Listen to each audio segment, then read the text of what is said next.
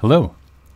In this video we're going to introduce one of the main theorems of the semester, a key theorem of complex analysis called the Cauchy-Goursat Theorem.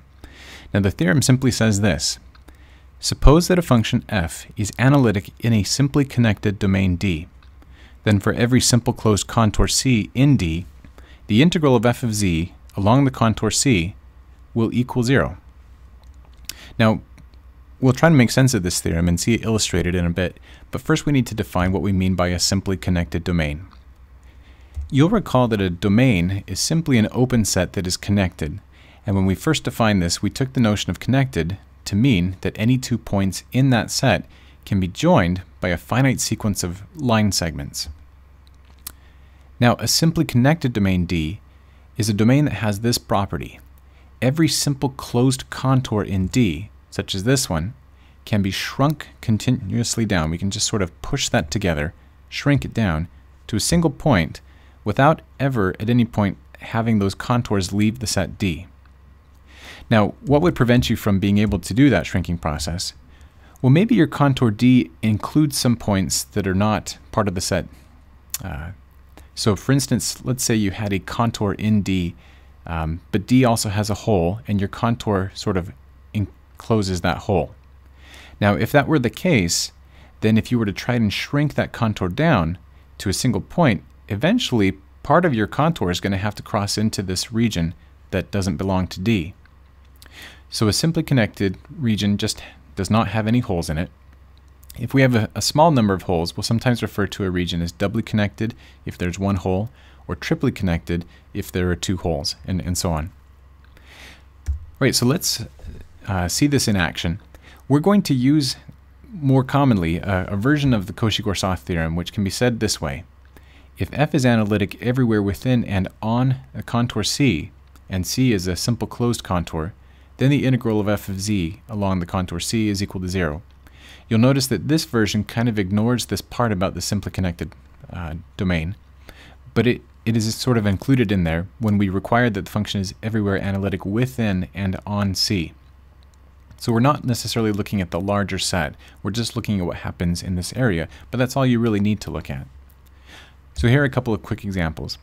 Let's say that C was the circle with radius 1 centered at the origin, and f was this function.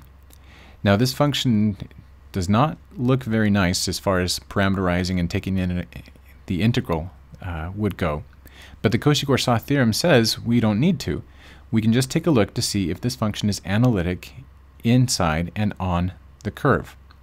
Now the function is going to be analytic everywhere except at the point z equals -4/3. However, the point z equals -4/3 lies outside the circle with radius 1 centered at the origin, and so everywhere in and on that circle this function is analytic, and therefore the theorem says that the value of the integral will be 0. Now this will also help if we have not only when we have functions that are hard to integrate, but when we have really crazy contours. So let's just say, for instance, that this was the contour I wanted to integrate along. I haven't actually told you where it's located in the complex plane, but it turns out not to matter. If I want to integrate this function along this contour, I know that this function is entire, it's analytic everywhere, and this is a simple closed curve, and so the Cauchy-Goursat theorem simply says that the value of the integral will equal 0. Right, so this is a very powerful theorem. Now to see one place where it doesn't work, let's take a look at one of the problems from your worksheet last time. You were asked to find the value of the integral of 1/z, where you were integrating along the contour, which is the unit circle with radius 1 centered at the origin.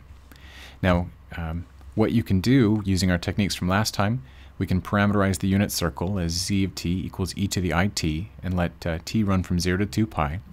Now if we do that, and we replace the parameterization in for z, and we replace z prime of t dt in for dz, you'll see that the e to the it's cancel. We'll just be integrating the constant I from 0 to 2 pi, and that gives us a value of 2 pi I. Now this is an integral along a closed curve, and the value is not 0. Now the reason why the Cauchy-Goursat theorem is not contradicted here is because of that condition. The function needs to be analytic everywhere inside and on the curve. Now 1 over z is analytic everywhere except at the origin, but since the origin is enclosed by the curve c, the Cauchy-Goursat theorem doesn't apply, and actually the conclusion doesn't hold. You get 2 pi instead of 0. So please remember, you need to check that the function be analytic and inside and on the contour in order to apply the Cauchy-Goursat theorem. Okay, with that caveat in mind though, let's take a look at another problem from last time's worksheet.